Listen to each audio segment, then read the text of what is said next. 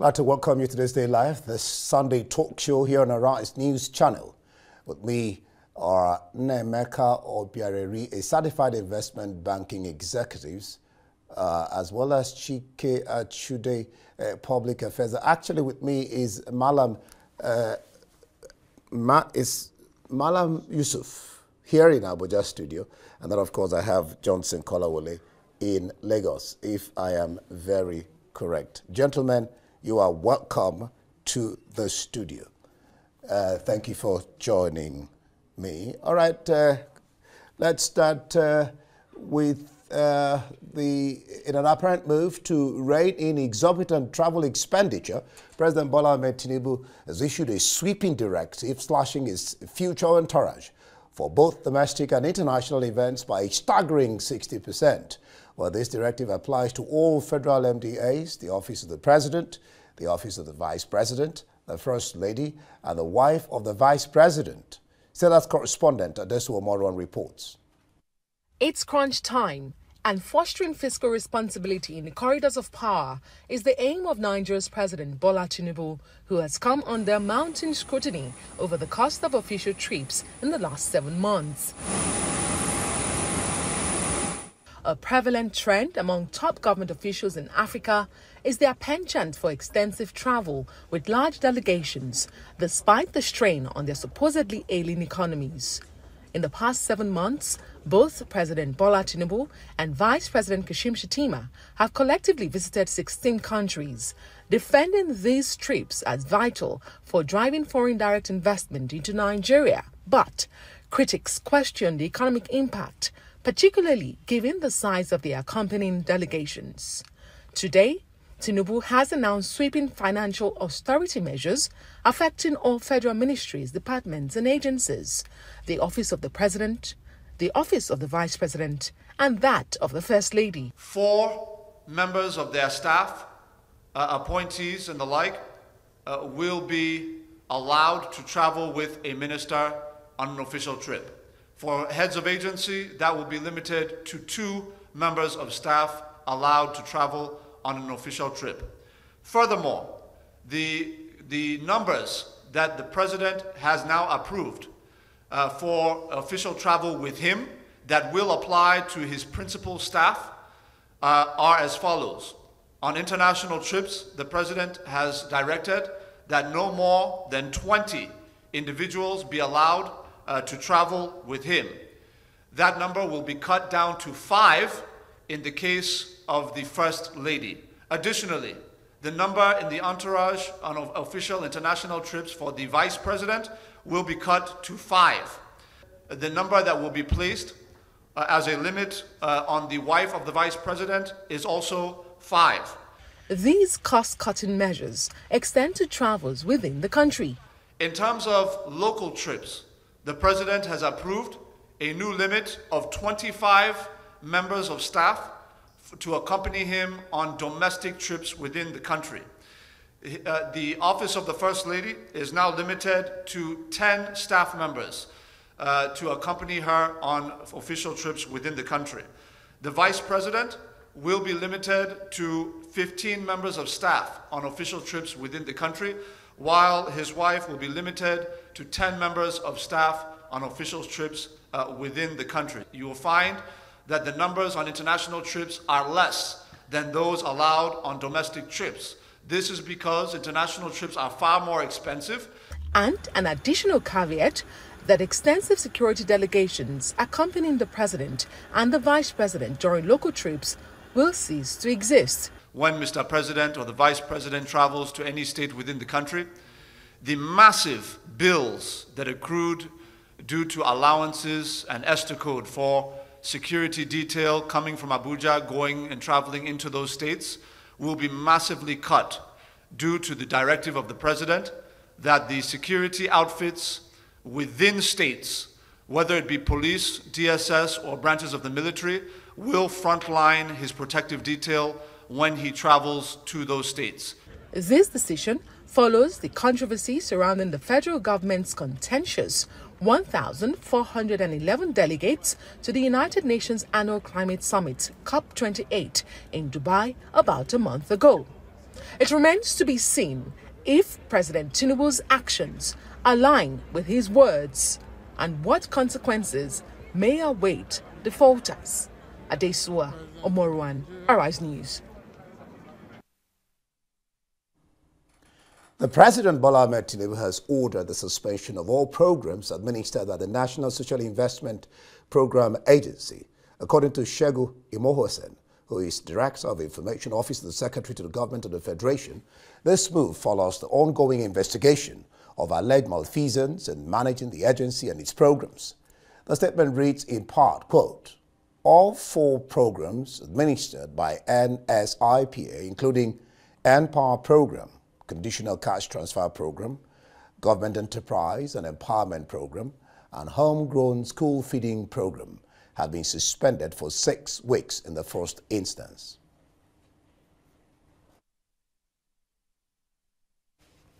All right, for greater focus on those presidential interventions, I'm now being joined first in the studio here in Abuja by Malam Baba Yusuf. He is a strategist, policy analyst, and Group Chief Executive Officer of Global Investment and Trade Company. And from Arise Lagos studio, we shall be hearing from Kolawole Johnson, who is a due process advocate and head Directorate of Research and Strategy, ACT for Positive Transformation Initiatives. Gentlemen, it is my pleasure to have you, both of you, on the program this day live. I will start with you, Yusuf, Malam Yusuf, here in the studio. Let me even start where Adesua kind of stopped, and that is to see whether it's just a talk and not a walk. Whether he's talked, whether he will walk the talk, and then if there is a disobedience, I'm not talking about slashing of the Entourage domestic international by 60%. I mean, you will talk about that 60%. What do you see about that? Whether he will walk the talk, one, and for those who will not adhere, whether he will be able to wield the big stick. Thank you indeed for having me. First question, answer to the first question is I believe he will. The fact that some very key steps President Tinubu took right on the return from the Yuletide holidays shows that the political will consciousness of Mr. President has been pricked. Suspension of the minister, and ordering an investigation, suspension of the coordinator of the National Social Investment Program, are very, very big steps taken by Mr. President. And I don't see, him taking these steps if he's not ready to go the whole hog. I mean, the next steps also confirm that. Suspension of the NSIP and also setting up of this ministerial committee to undertake an audit. These are all indicators of a man that wants to walk the talk. That being said, we will wait and see the outcomes. We've heard the terms of reference given to the ministers. What I have not heard so far is the timeline given to this committee, to undertake this assignment, because that is also very key to see, for us now to hazard a guess as to what will happen to that program going forward, All right, let me come to you straight away, Johnson, Kolawole rather. Let's address the issue of what you make of the 60% cut in travel, both domestic and, of course, international, and then the question of suspension of the programs, 6 weeks in the first instance. What will happen to those who have been enjoying or benefiting, let me put it that way, from this program? What do you think?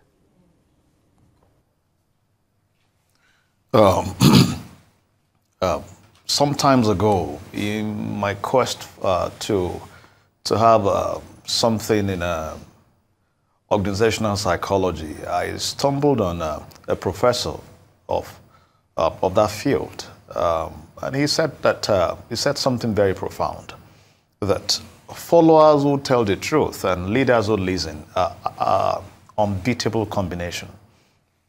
When Nigerians talk and our leaders listen, it's actually good for the country. When the president came on the 29th of May and announced that subsidy is gone, some of us clapped for that because we've been advocating for that for too long. And it was a reform that was most needed to set the nation aright.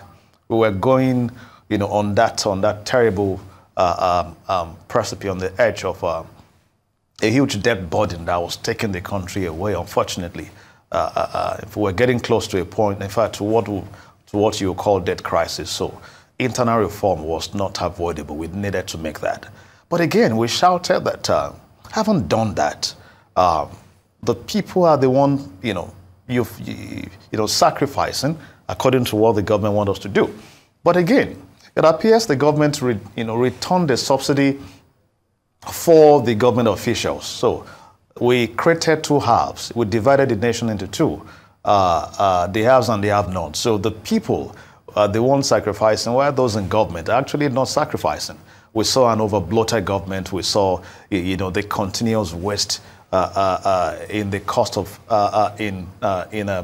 governance and the cost of governance not going down. So we shouted that this much needed reform that this nation, it desperately needs, may be dragged down if the government does not also reform itself, both structural reform, organizational reform, system reform, and all that. So, that we clamor for. So the fact that the president listened and, and he has taken this step for me, I want to clap, first of all, for the initiative, also expecting that we won't stop, right here. We'll also be able to look at other areas where we can reduce costs of governance. But this is key.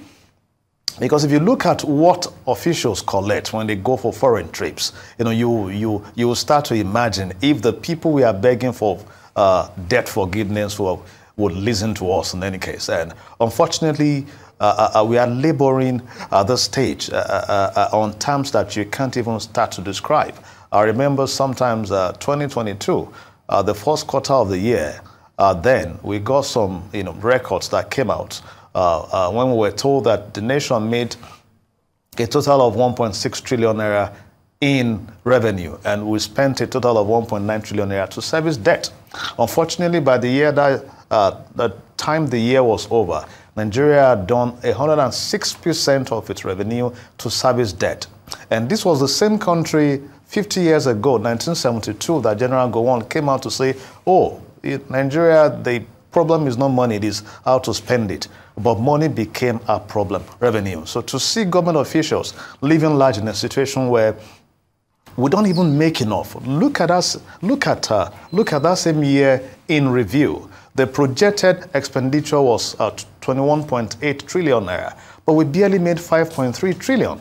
And at the end, we're able to spend only 14.6 trillion naira. And out of that, how much was the revenue? 5.3. While we service debt with 5.6 trillion naira. So the fact is, we know that we need to reduce the waste. And of course, if you want to keep a healthy balance sheet, it is in two ways. You don't just increase your income, you also reduce your expenditure.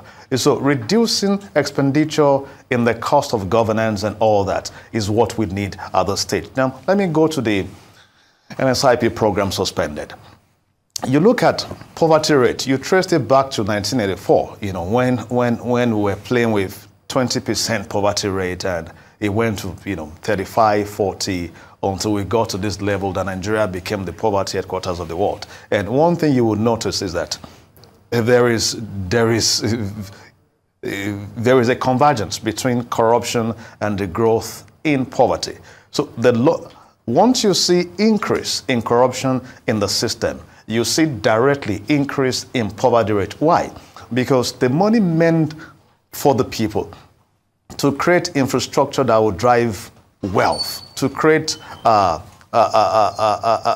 oil the wheel of businesses, entrepreneurship, and all that. The money is being taken away to the purses of few persons. So what you see is that the more we allow the growth of corruption in the system, the more we have the prevalence of poverty. So the NSIP program I don't think has achieved it, the goal of setting it up, not because it wasn't a well thought out program. Social investment anyway, you can't take it out. That you need to take care of the vulnerable, the aged. I remember some years back when Governor Fayemi, then as a sitting governor, was driving a kind of a social window that was paying some money to the elderly monthly. It was, I think by some ratio then and the research that was done, it was meeting some very critical needs in the system. So when you have social investment like this, the social window,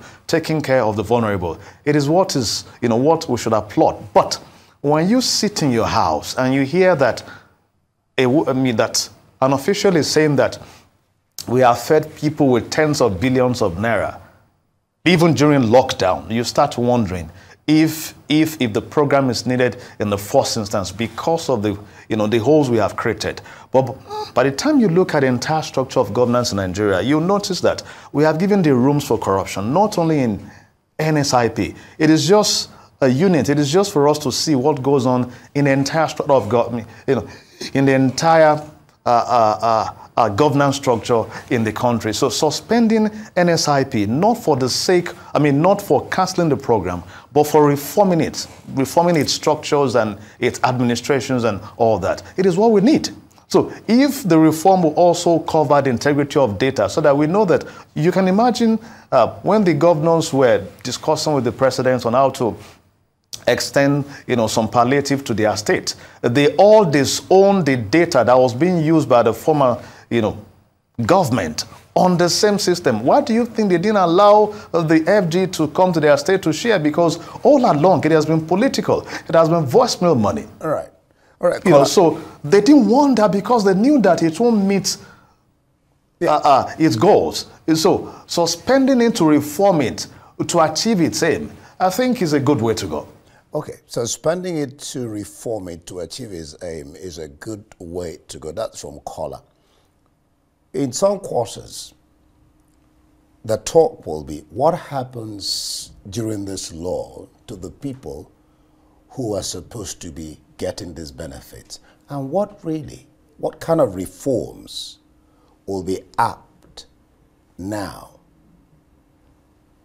Because you can't run away from, particularly in these times when things are not really laughing at Nigerians, even all over the world. So what particular reforms would you be, if the president calls you down and tells you, talk to me about this, what reforms would you be looking at?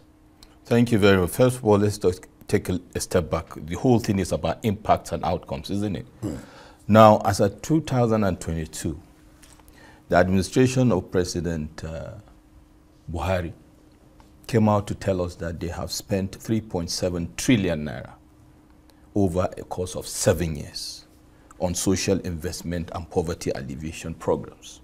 The same year, the Nigerian Bureau of Statistics stated that of the whole intervention, only about 6.1% of the most vulnerable benefited. It proposes, therefore, from my own simple arithmetic, that if you consider the over 130 million multidimensionally poor Nigerians, this is a drop in the bucket because it's less than 5% of the multidimensionally poor.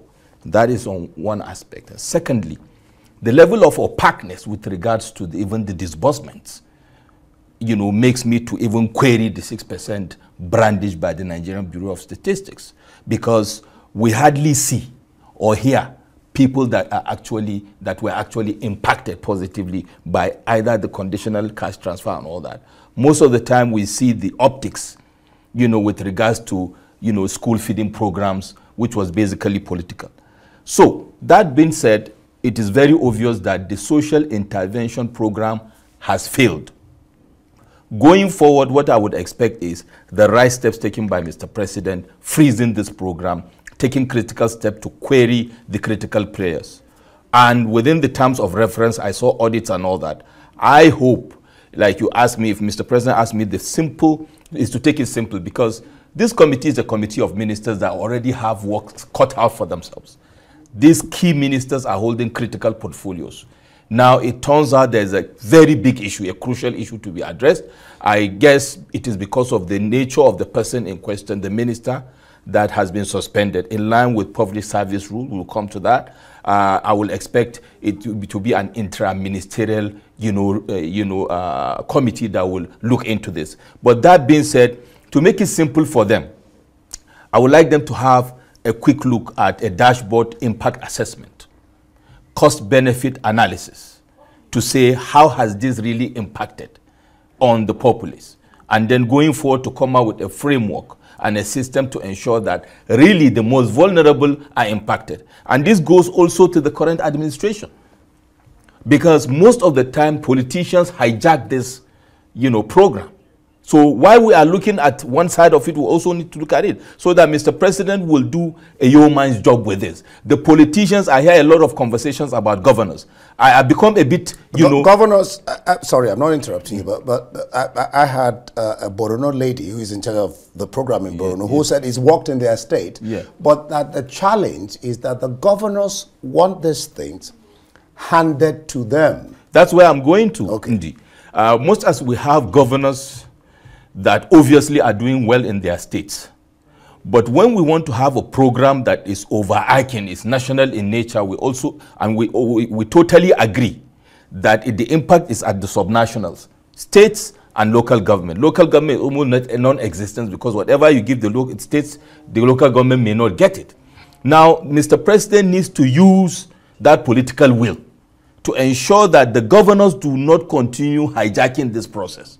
At the end of the day, the most vulnerable don't get it. Even within the framework of this impact, you realize it is the political, members of political parties, let me put it that way, or political lackeys that actually benefit, if any. As infinitesimal as that impact is not actually going to people who don't know anybody, by the way. So there is need for a total review in terms of impact. There must be an impact assessment for Mr. President to really know what has happened and why it is relevant and how it should be more relevant. And going forward, the systemic way this intervention is set up will determine the success. Because you see a lot of interference by players, which means the system is not foolproof.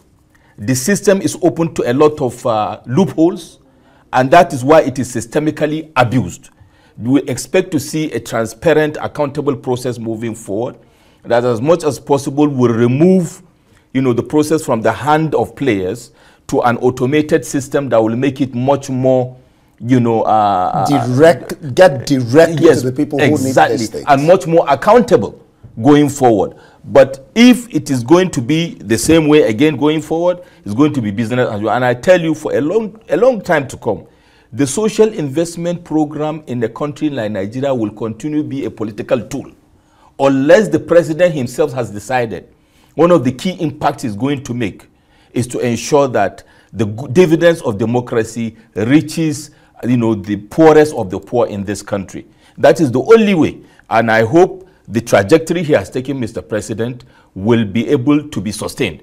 Because towards the end of last year, in this station and in my columns, I mentioned, and I'm very happy Mr. President has done that Mr. President should move away from the boldness of assertions to inculcate the practicality of discipline and political will of execution.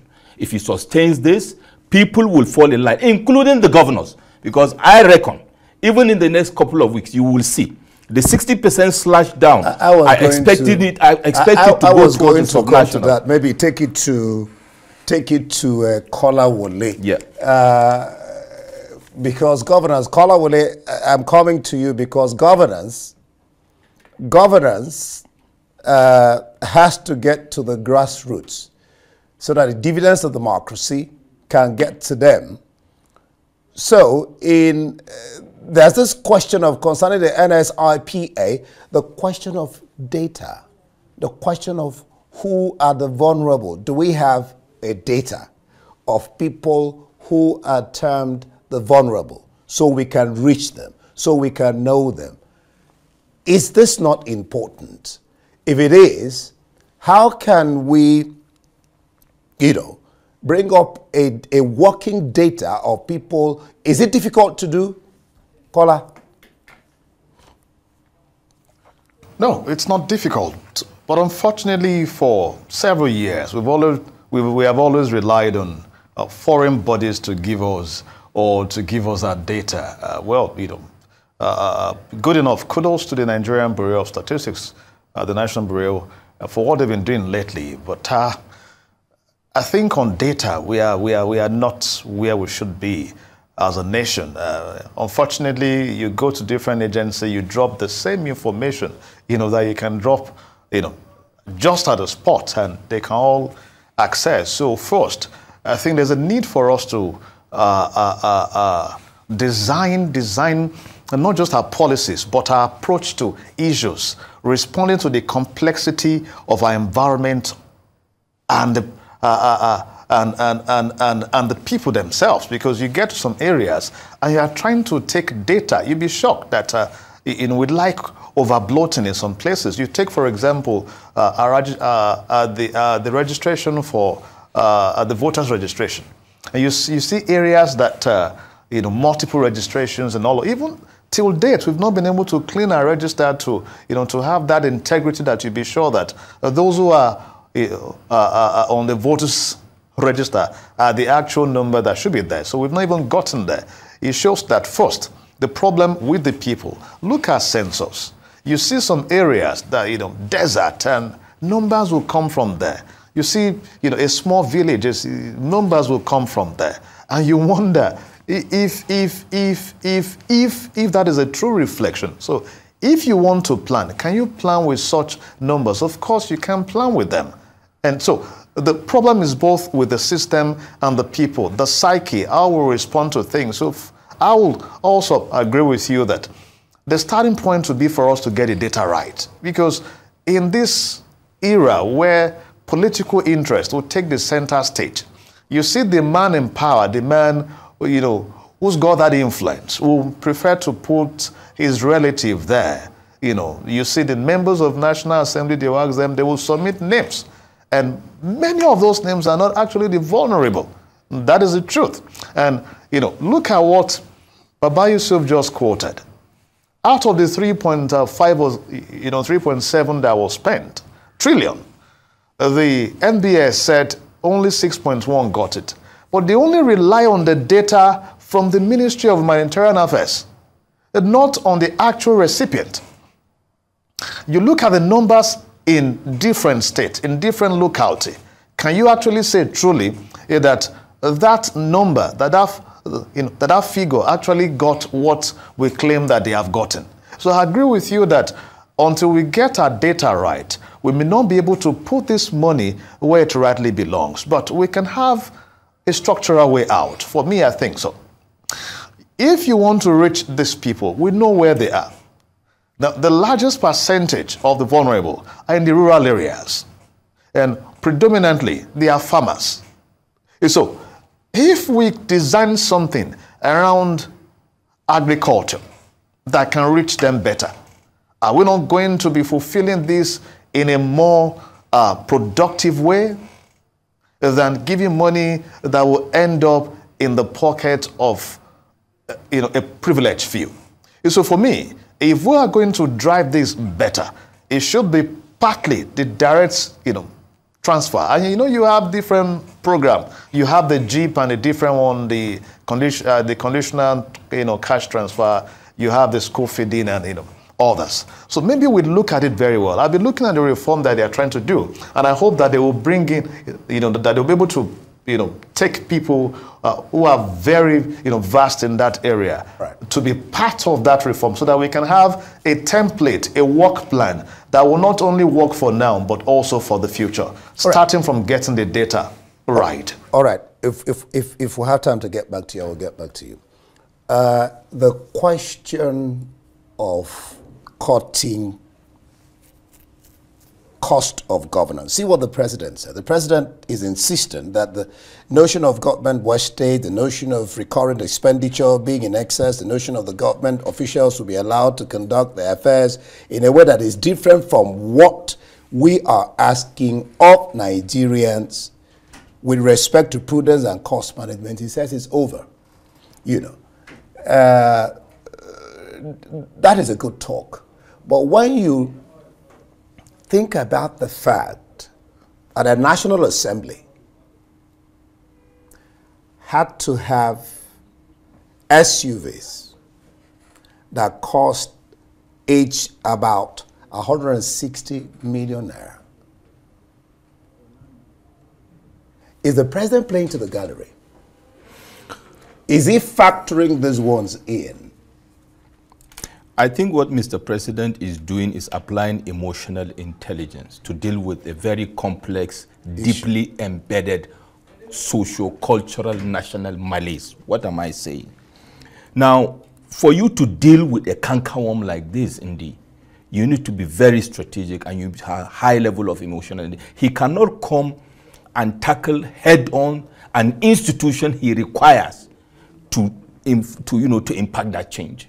So fine, they've gotten their budget for 2024, how they want it. But Mr. President's body language, if sustained, which I believe he will, because you know what? Mr. President has no choice but to win, to succeed. Because at this point, the only way for him to be remembered in history is to deliver. Now, I reckon, because you see, I've said it many times and it is true, quintessential leadership has a catalytic impact, vertical, diagonal in a society. In the next few weeks, I bet you the governors will scale down the number of their retinue of thank God you're bringing that. Yes, moving on from there, the National Assembly, as we know, given the antecedent of Mr. President, as a strategy that applies sometimes the strategy of influencing, sometimes the strategy of sensing, and sometimes the strategy of domination, will apply the strategy of influence to ensure that legislations that are done in a way and manner that will impact. And I reckon also the Senate President... Follow my example. Come again? Follow my example. Exactly. Now, it is most likely that the National Assembly will read the body language of Mr. President because, you know, with all due respect, I say that with high level due of respect, you know, in this part of the world, mostly we lead by psychophancy and reading the body language of the leader. I reckon the National Assembly will be pinching themselves doing this recess. And I reckon when they come back, the Speaker and the Senate President will try to demonstrate to the populace that they are not going to be the bad guys. Because what the President has done is the strategy of influencing. Now he has thrown the ball in their court to also demonstrate they are ready, they are in tune with the realities of Nigerians, not to tell us to suffer while they are bawling for want of a better word. We hope they buy what you're saying. I'm going to get back to you. I want to rush it because I have less than 4 or 5 minutes. The Minister of Humanitarian Affairs, Betta Edu, is on suspension. Was talking NSIP. But in some quarters, the talk is that it's larger than Betta. In fact, I think Senator Ndume says the president should widen the scope of this, that it's not only Betta that is involved, so that he can get to the root of the matter. Betta has been suspended, Shehu has been suspended, of course Farouk has been called in by the EFCC. Briefly, you know, so he can talk on it too. What do you think? Even Betta said, before you come in, Betta said, she said that, I mean, paying 585 million into a private account, that's the way it's done, in ministries. That's the way it's been ongoing. And so she felt there was, some people are saying what happened to her was lack of experience. I don't know how you look at it, Kola. Honestly, I agree that first, what happened, to her was lack of experience and the fact that she was overzealous to deliver, and she wasn't following the rules. And unfortunately, you have a system that will encourage you to feel if they don't like you. So I want to believe some things, just trying to look at the structure, because if you look at it, since our news broke out, the 585 million, we have left the 37 billion completely relegated. And you look at some fire from some places and you wonder, Are we not having some deliberate amnesia in this case? Are we not also, falling a fool to, leave some and be and face one? So for me, I think she failed because she lacked experience, just like you said. However, we must look at the integrity of the system and the process. We've been saying this from time, that if you have a system that encourages this. See, Baba Yusuf mentioned the body language. On a national program too, I think last month in December, I was asked, this same question, and I was blaming the president for what was happening at the National Assembly. And they said, no, you can't blame him. And I said the exact thing he said, that the body language of the president matters. If when he came to the office, just the same way you said subsidy is gone, and you came in, you said, okay, we are reducing the ministries. Look at today, you have 48 ministries or thereabout, and you have, I read something now, you have one permanent secretary that will serve 2 ministries. That should tell you that we did not need the 2 ministries in the first instance. So all of those things, if you had done it at the initial stage, ab initio, we were not likely to see the National Assembly putting 160 million naira to buy just one car, claiming, it was for whatever, it was meant for. So we permitted the system, we left the system there. They have been running this system from time where monies go, go into private account for public project, even against the norms, against the rules, simply because we allowed it. So if we are able, I mentioned that before. I've been shouting this since May 29. I was privileged to be on a national program on the 28th of May, a day before the swearing in. And I mentioned all of this. We need the reform in the system, not just on the policy stage. You need to reform the structure. We need to reform the system in a way that you don't allow this to happen. See this. We do something that, I don't know, it is not like reverse psychology. You allow people to steal money.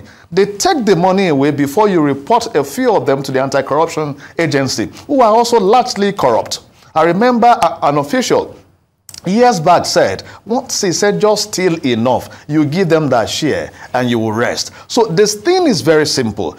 When you allow them to take it, they use that same money to fight us and even fight the anti-corruption agency. They can stay in court forever simply because they have the money already. So why don't we prevent them from stealing in the first instance? We have some systems across the world that we can copy. I think that of Finland and some countries may be helpful. Where you have the ombudsman and people that can directly look into activities while you are at it. You won't finish the stealing before we start running after you with the state money again. And again, you still fight us back with the state money. So let us create a system that will discourage this stealing or that will reduce it to at least some minimal level. Then you will see that they won't be able to take as much away. We'll be able to free money, to service the critical sector. Okay, prevention being better than cure. You cannot put yam and goat together. Oh yes, thank you. And say goat should not eat the yam. I mean, it doesn't work. It can't work. I think that's a very, very poignant point that Kola made. Stop the stealing at the source, so nobody sees what to steal. Just prevent it. It's even costlier to fight it than it is to prevent it. I don't know how you agree with that. Then the question of what are you expecting with the EFCC? Farouk is there, Betta is there, Shehu is there, and they're being questioned or investigated. What do you expect after all this? You just landed in a paragraph of my column of yesterday, Indeed, with regard to this proactiveness, and my co-panelists mentioned it. I wrote it in my column of yesterday. You see, the rules are there, the structure is there, the system is there. It is the rot, the culture that is the issue. Indeed, I give you 2 simple examples, and I called on Mr. President to look at that. The KPIs of the Accountant General of the Federation and the Auditor General of Federation should include what they have saved Nigeria, what they have prevented, the fraud and the criminality they have prevented from happening. What it happens, you have Accountant General and Auditor General that are more or less spectators on a lawn tennis match. They look left and look right and they only report after the fact. So it is either a collusion you know, an unholy alliance of corruption. Why? Because there is nobody at the top that is checkmating or ensuring things are done. Mr. President says he's going to run a performance, you know, driven, you know, governance framework. If he does that, a lot of this will not happen because we have robust laws. For example, like I said, if you come and your KPIs include, you don't just come and report after the fact. Whether you're an auditor or an accountant, you are a decision guidance for the leaders at the top, whether president or governors. How did you allow this loopholes? It's not enough for you to mean it back to someone to say, you cannot do this, you cannot action this. There are processes and procedures to ensure that it doesn't even go out. So we have this in place. Mr. President, by body language, has demonstrated he wants to run a, you know, purpose-driven governance going forward. I can assure you, if there's consequence management apart from performance management, and consequence management is for people that do wrong to know they have done wrong, and for people to see that something happens to them, that will be stopped. And I with regards to the EFCC, again, Mr. President will decide how he wants this to be. In the next 6 months, does he want EFCC to be seen, or ICPC, or all the regulatory and law enforcement to be taken serious and for them to reclaim their respect? Because they also have the bad eggs in their institutions, or not. He has CBN, former CBN governor is there, Sadia is there, and others. We will wait and see how the agency does their work. And then again, we have another big institution that also requires reform that is going to now close the matter, and that is the judiciary. Will they be up to their responsibilities, well, if and when the matter goes to them? Because then Mr. President will tell you it is out of the executive's hand, it is in the hand of the judiciary, well, and you have, you know, adjournments upon adjournments, and then travesty of justice, as we have seen happening many times these days. On that, I'm sure I'll discuss it with the panelists. What somebody said that the president can now beat his chest and said that people talking about judiciary, you can see it's open. They had to do their work, and everybody is happy, you know, so to say. And so want to thank you so much, gentlemen. Kolawole Johnson, a due process advocate and head directorate of Research and Strategy, Act for Positive Transformation Initiative. Thank you so much for being on the studio with me this evening. And of course, Baba Yusuf, who is the a strategist, policy analyst, and Group Chief Executive Officer of Global Investment and Trade Company. Thank you, gentlemen. We'll take a break. I'll be back still with This Day Life, the Sunday talk show. We'll discuss a busy day. That was where he landed last, and that's what we're going to discuss next.